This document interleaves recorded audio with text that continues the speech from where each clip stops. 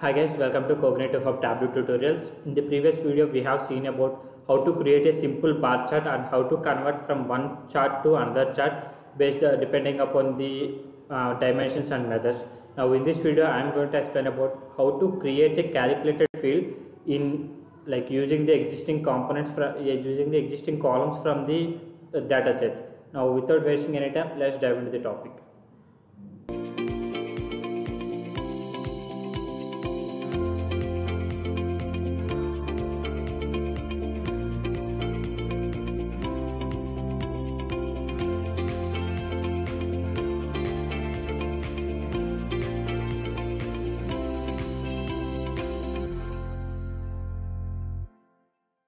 Okay guys, for this let me show you the file that I am using. So here the file that I was using is office supplies.csv.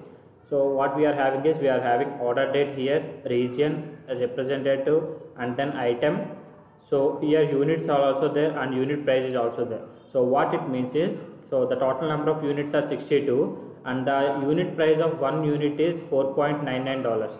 So if you want to calculate the total price, so how can you do that is, so the total price of all the items that are so like if you think it is a selling if you think it is a purchasing, so the total items that is purchased by Richard is the total number of units into the unit price of one unit, that means 62 into $4.99.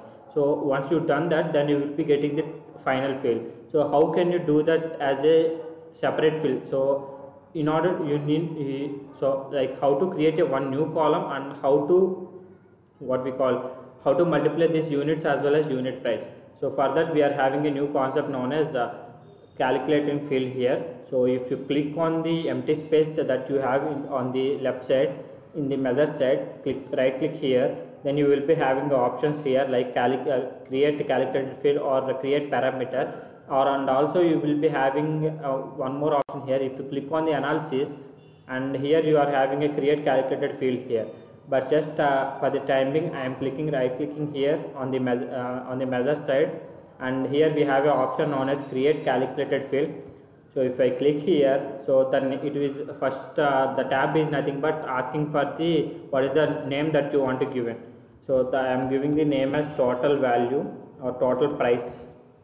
So I am giving the name as total price, and if you click on the below empty space, then here you need to give the whatever the values like the hash values where you want to do some computations. So one more thing you need to do is either you can give direct integral values, or other thing is you need to give the column names which are having the integer or numeric data as the column data. So for this what I want to do is here I want to multiply the units and unit price. So for that I am using here, if you start typing unit, so here it will be showing two values here, like what are the hash values that are valid for this for this calculation, then it will show all those fields. Here what I want to do is I want to multiply these units with multiplication star with unit price.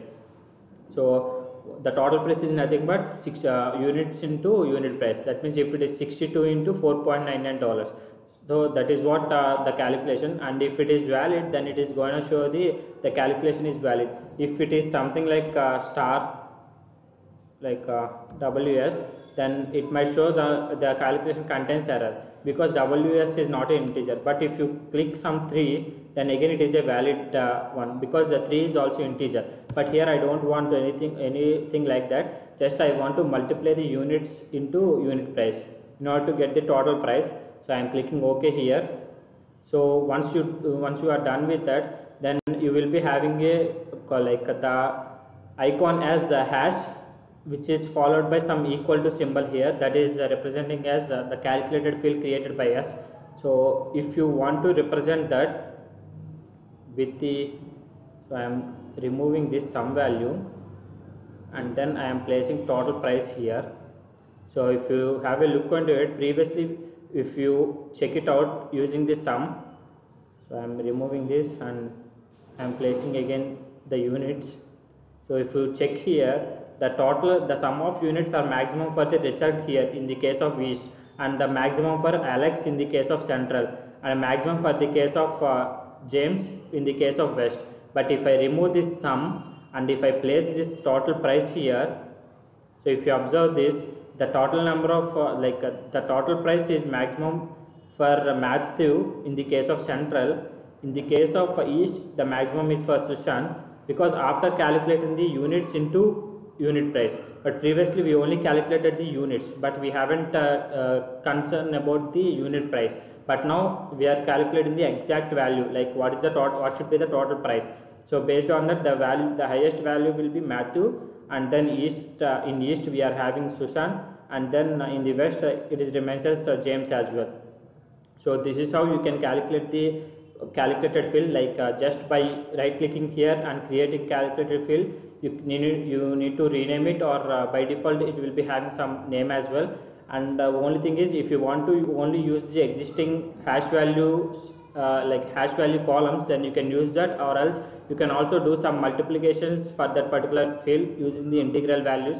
You can also do that for this calculated field, and you can also use that just like we have used the other measures. And whatever the calculated field that you have done, all those fields will comes under the measures to itself.